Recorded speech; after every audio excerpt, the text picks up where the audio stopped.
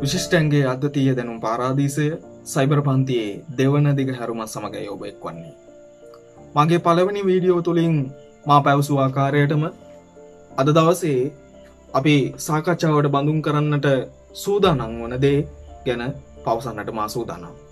ඒ තමයි අපස සාමාන්‍ය පෙළ විභාගයේදී ඔබ මුහුණ දෙන ව්‍යාපාර හා ගිණුම් කරන අදන විෂය සහ උසස් පෙළදී ඔබ මුහුණ දෙන ගිණුම් කරණය යන විෂයන් දිත්වයේ විෂය මාලාව පිළිබඳව දැනුවත් වීමක් සිදු කරන්නට තමයි අපගේ මේ දෙවන දිග හැරුම අද දවසේ මේ ලෙස ක්‍රියාත්මක වෙන්නේ.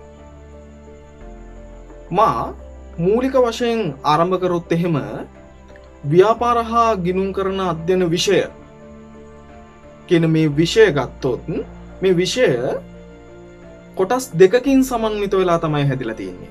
ඒ තමයි ව්‍යාපාර අධ්‍යයන කොටස, ඊළඟට ගත්තොත් ගිණුම් කරන කොටස. මේ ව්‍යාපාර අධ්‍යයන කොටස තුල පාඩම් කිහිපයකුත්, ගිණුම් කරණය කියන කොටස තුල පාඩම් කිහිපයකුත් ලෙසින් සම්බන්ධ වෙලා ව්‍යාපාර හා ගිණුම් කරන අධ්‍යයන විෂය අපට ඉගෙනීමට ලැබිලා තියෙනවා 10 සහ 11 ශ්‍රේණි කියන මේ ශ්‍රේණියන් දෙක තුල. එහිදී 10 ශ්‍රේණියේ මුළු පාඩම් ගණන 12ක් වෙනකොට ඒ පාඩම් 12 ඇතුලේ ව්‍යාපාර අධ්‍යයන පාඩම් 3ක් සහ ගිණුම් කරන අධ්‍යයන පාඩම් 9ක් ලෙසින් පාඩම් 12 ක්‍රියාත්මක වෙනවා. දැන් ඔබට තිරේ දිස් වෙනවා එම පාඩම් 12 කුමක්ද කියන වගේ. මේ පාඩම් සියල්ල අපි එකිනෙක සරලව මනාව හඳුනාගෙන සාකච්ඡා කරන්නට නියමිතයි. ඒ වගේම 11 ශ්‍රේණියේදී ඔබ ව්‍යාපාර හා ගිණුම් කරන අධ්‍යයන විෂය තුල සාකච්ඡාවට බඳුන් කරන සියලුම පාඩම් 8ක් මේ පාඩම් 8 තුල ව්‍යාපාර අධ්‍යයන පාඩම් 4ක් සහ ගිණුම් කරණය තුල පාඩම් 4ක් ලෙසින් තමයි සමන්විත වෙලා තියෙන්නේ.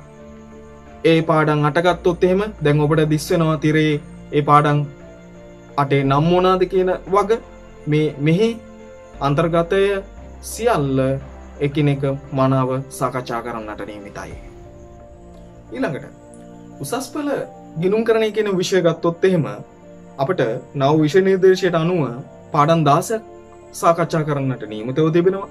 ඒ පාඩම් 16 තුල තිබෙන පාඩම් මාලාව ගත්තොත් එහෙම දැන් ඔබට තිරේ දිස් වෙනවා පාඩම් 16.